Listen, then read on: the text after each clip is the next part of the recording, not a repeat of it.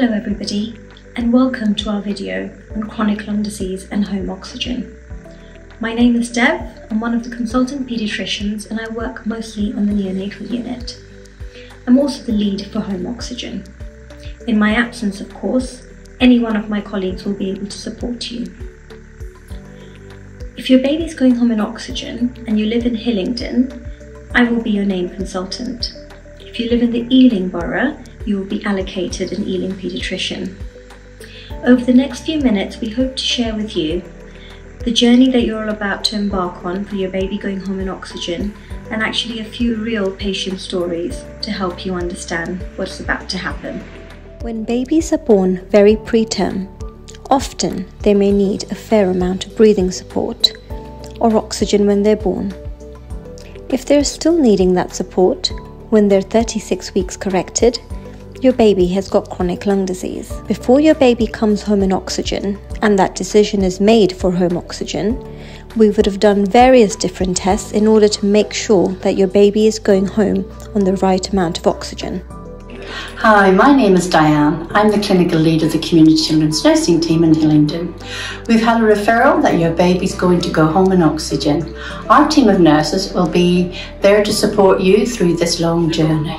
This will be an anxious time for yourself and your family. We will be there to answer all your questions. We will visit you on the unit to go through the process with you. You will have the opportunity to stay with your baby overnight before discharge. We will go home and visit your house to check that the oxygen will be safe to be placed there. Once that's been agreed, the consultant on the unit will order the home oxygen and the company will deliver your oxygen.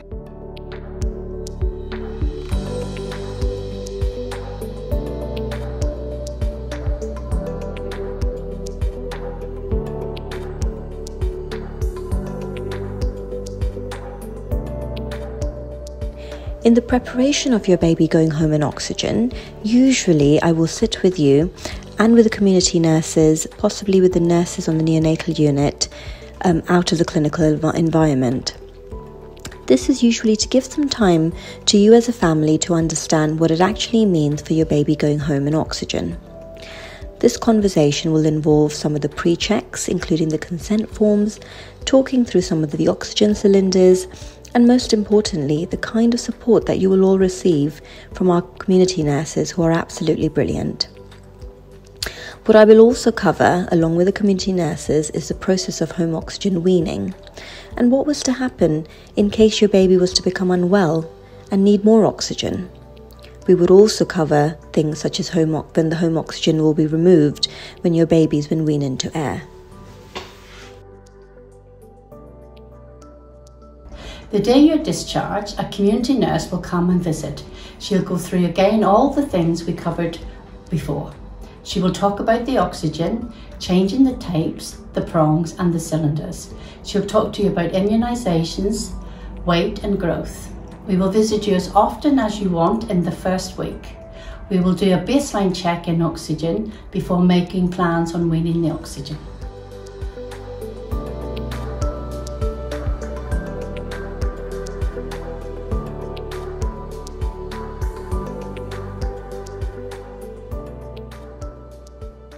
Following discharge home, usually within 1 or 2 months, you will have a scheduled appointment date for your baby in my chronic lung disease clinic, which I normally run on a Tuesday afternoon.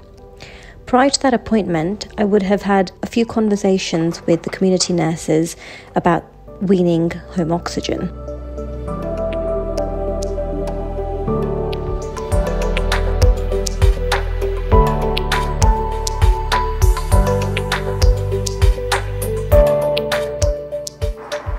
So Logan was born at 25 weeks and he's been home for roughly about 7 months now. He's 7.5 months corrected. And in that beginning bit when we first came home, it was very, very tough to do. But I think my biggest challenge was I didn't anticipate him to be on oxygen for so long. He had some setbacks. He had a bout of pneumonia and went back into hospital and then had to come back out on higher oxygen. And he had a plateau in weight, so we had to stop the weaning of the oxygen. And I think those types of setbacks are really hard to deal with. But you have to stop and remember, You know, he's going to get there eventually, and you do have those days where it gets frustrating, but he is developing, he is getting there. You can look and think back to when he came back and his bounds forward, leaps and bounds.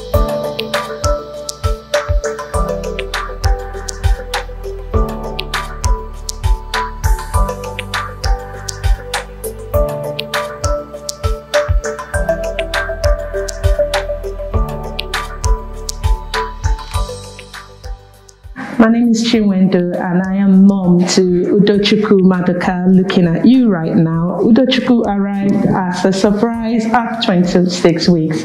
It's been a journey of anxiety, it's been a journey of fear, it's been a journey of unknown, especially when we were told that she had to go home on oxygen. I panicked.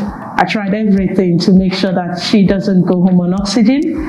I made sure that, I told them, try one more week, try, because I just was afraid of what to expect. I thought they were going to come to my house with one big machine, one big tank. How was I going to cope? Will I be able to go about with it?